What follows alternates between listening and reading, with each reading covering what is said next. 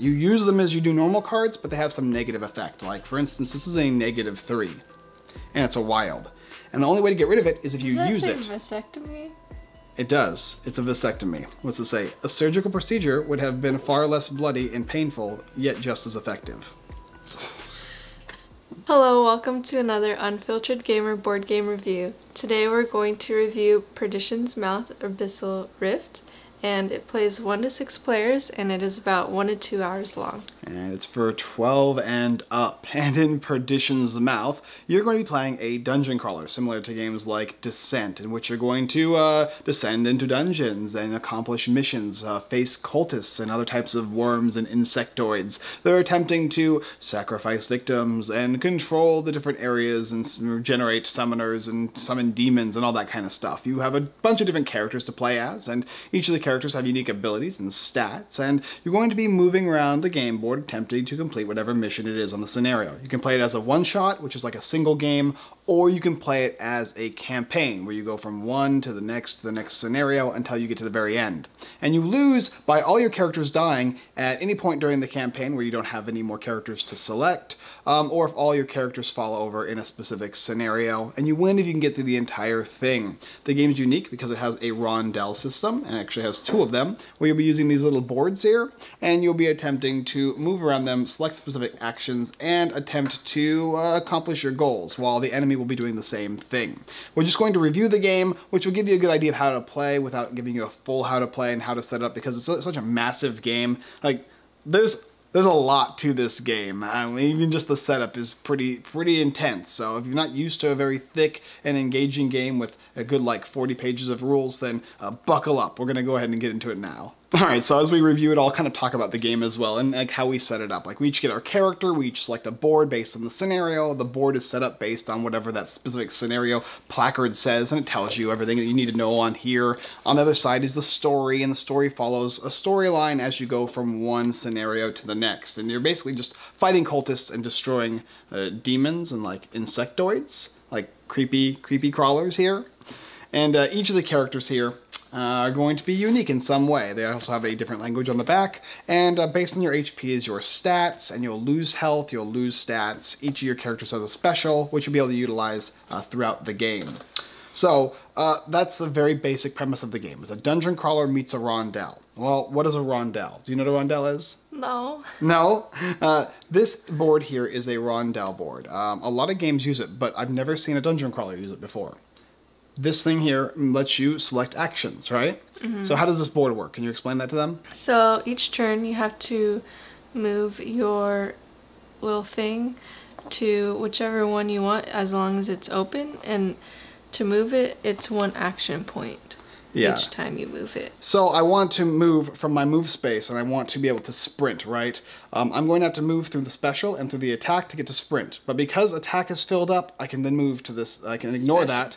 I'll go, yeah, the special is filled up. I go through the attack and I go to the sprint. And I have a certain number of action points, usually in a dungeon crawler with action points. You spend them to do certain actions. In this case, you will use them to move around this board, and then whatever's left over, you will utilize on the specific action you choose. So I would go 1 and then 2 to sprint.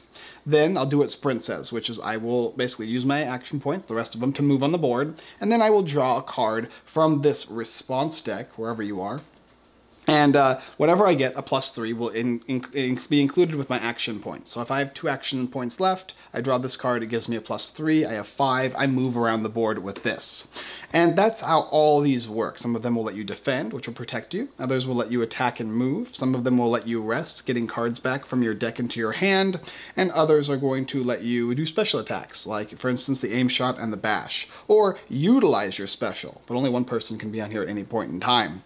And so you'll be moving around the board, and then you always have to go in the same order, and you have to spend actions to pass up certain spaces, utilize those action points, and then manipulate your character in that way. Did you enjoy the rondel style play? Like, I know you've never played a dungeon crawler, let alone a rondel game. What do you think? I think It was cool, but it kind of sucked when I'm like, man, I want to go all the way to the move spot, but it's all the way across the board, so I like use up all of my action points to get to the one that I want. Yeah, so if you're on the special here and you want to go to the move space, it's going to cost you 1, 2, 3, 4, 5, 6, 7 action points in order to do that. And then let's just say you had 7 action points, and when you get here, you're not out of action points, so you can't move unless you draw a card and manipulate that action points with your cards in hand. So you can use action points and you can use cards to increase your action points, but each of the cards have a unique symbol that tells you what that card can be used for. This is a +3, but it can only be used for attacking in a special. Here's a +3, but it's a wild because it has all the different symbols. And then here is a +1, but you get to draw a reaction card and add that number, which is a +1, to whatever symbol you would like, move, special, attack, etc., etc.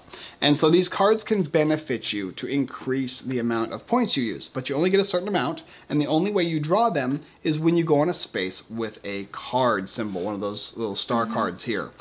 I love the deck. It's kind of like an explanation of the game and also a review of each of the portions that I enjoyed. I love the deck of cards. You start with a certain number, you can have a certain number in your hand, and you can use them however you'd like, whether it be for yourself or for your opponents. You can't use them after the enemy has drawn a card for their reaction, so you have to use everything you want before the enemy starts their go.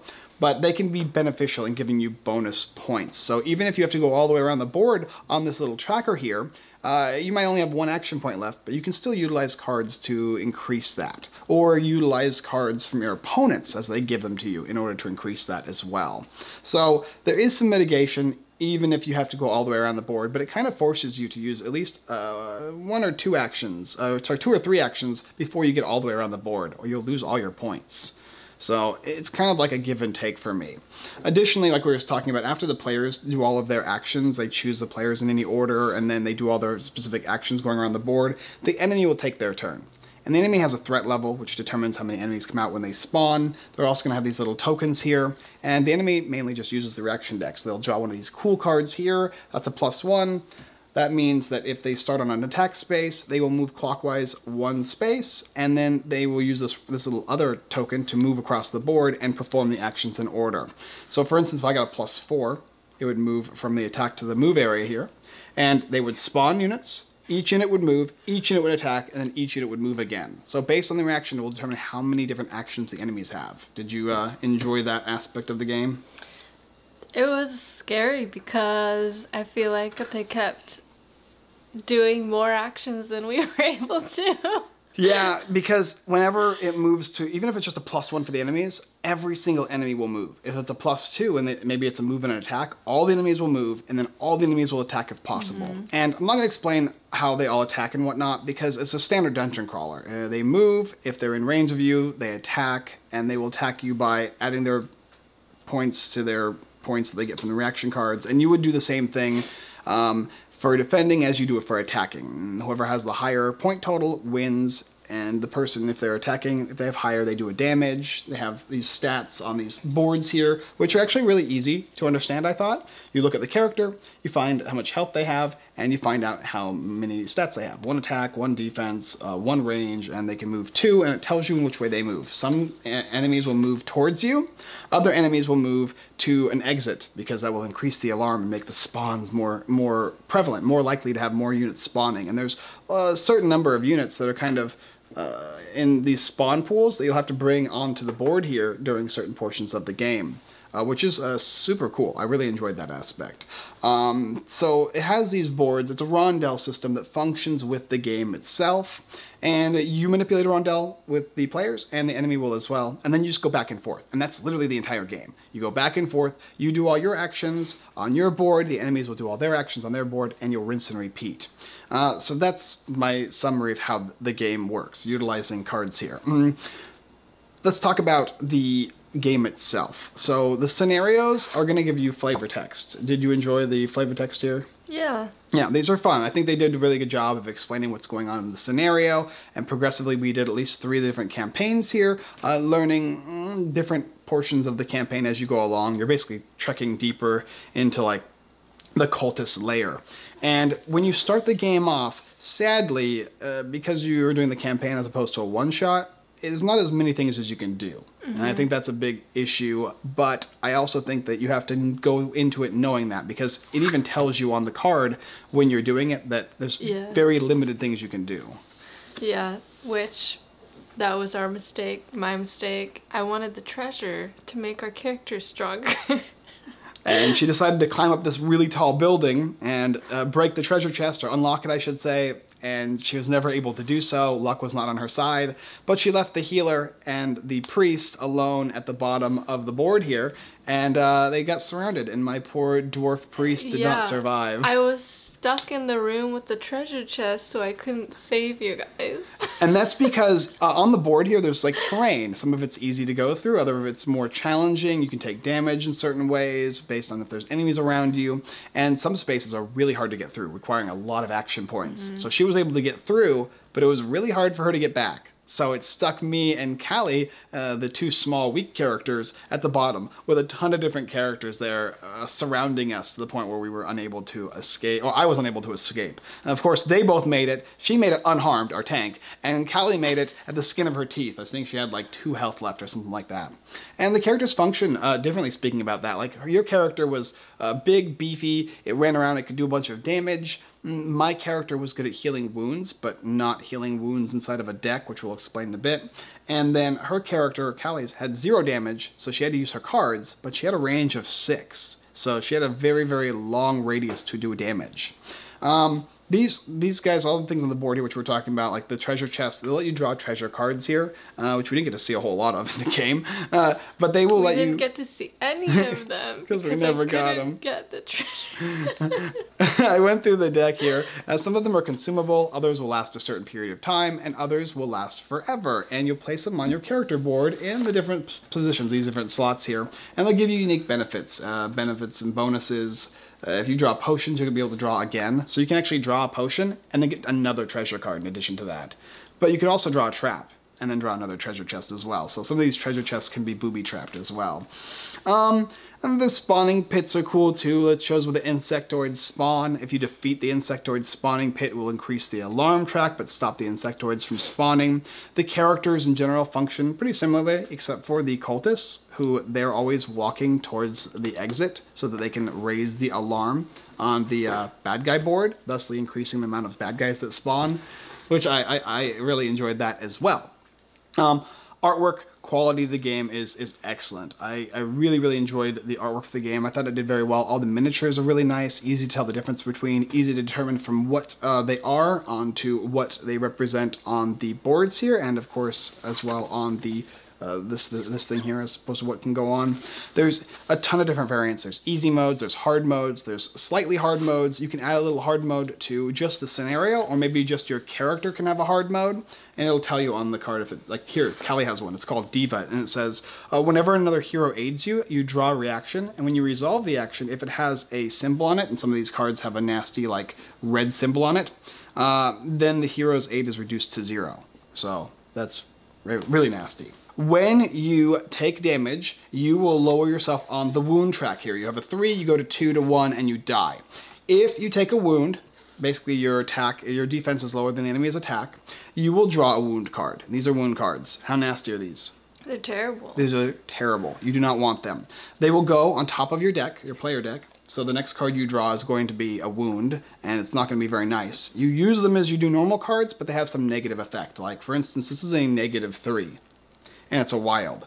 And the only way to get rid of it is if you use it. Does that say vasectomy? It does. It's a vasectomy. What's it say? A surgical procedure would have been far less bloody and painful, yet just as effective.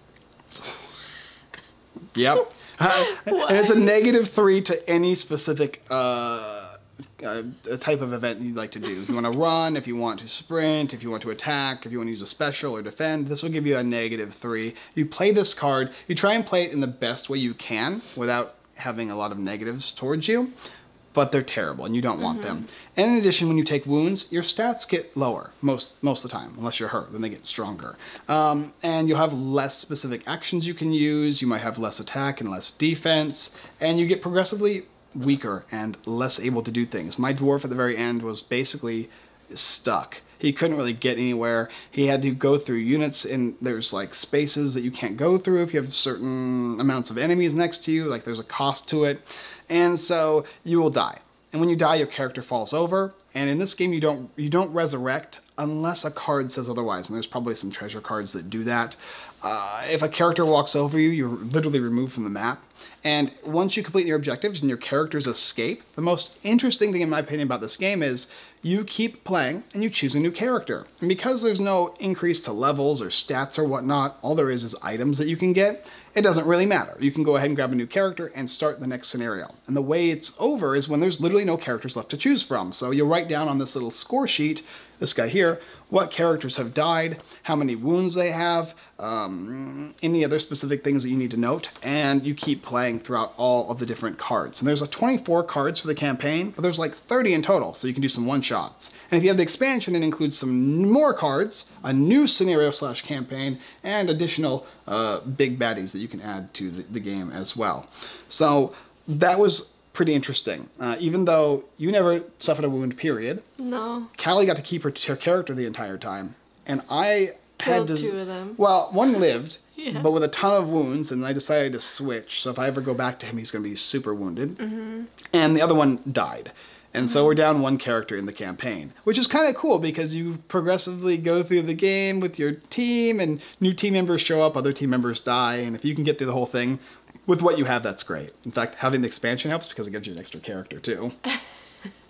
So, what do you got? What's your thoughts? Like overall, in general, about the game? What did you like? What did you not like? It was pretty fun to do, but I wish I had a better understanding going through it. Well, this is your first time playing a dungeon crawler. Yeah, your first time messing with a rondelle, and this kind of put both of those together. And it was kind of not really a deck builder. I mean, I guess it is a deck builder. You are building your deck with wounds.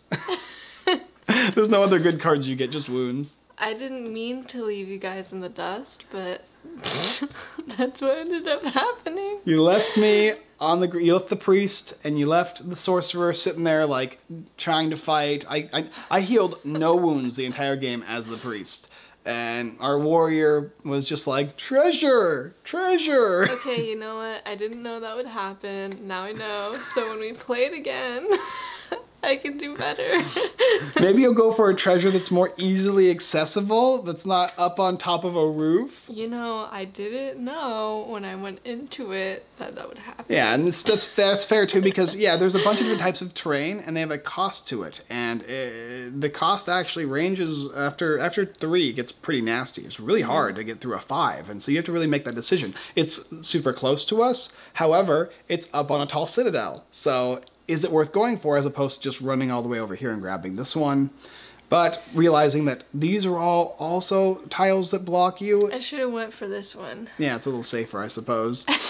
And I would, of course, like to see more... I'd like to progress through the campaign more, because there's even more stuff you can do. There's victims you can rescue, and when you rescue victims, you'll add those victim cards to the response deck, giving you +4s and +5s that only benefit the heroes. So there's, like, useful cards that will get added to this deck, whereas some of them... are really, really bad in this deck here, especially if you're drawing them for the enemy, which most of the time you do. How many actions does the enemy get? 5. How much bonus to an attack do I get? -1. Great. And yeah, that can happen in the game. But yeah, what else? Anything else for it? I think that's pretty much it. I would like to try again and... Would you like to continue the campaign we're playing now, or would you like to start all the way over with brand new characters? I'd rather start over because, I mean, 1 is completely dead and 2 are very wounded. Mine is the only character that is unscathed. Completely unscathed, the tank. And, you know, that's kind of nice as well. I mean, would you rather play a one-shot, or do you want to actually go through the whole campaign? I don't know. I feel like I'd want to try both, because I've never done this before, so I want to... experience the whole campaign, and it's pretty long. There's probably like 10 or 12 different games, and you can branch off. You can choose different exits and go to different campaigns, so there's kind of like a spider web of different choices in the game. So I'm glad you liked trying a dungeon crawler. Actually, a friend of mine is the artist for this game, and like I said, I really enjoy this artwork, which is the main reason why I asked to get the game.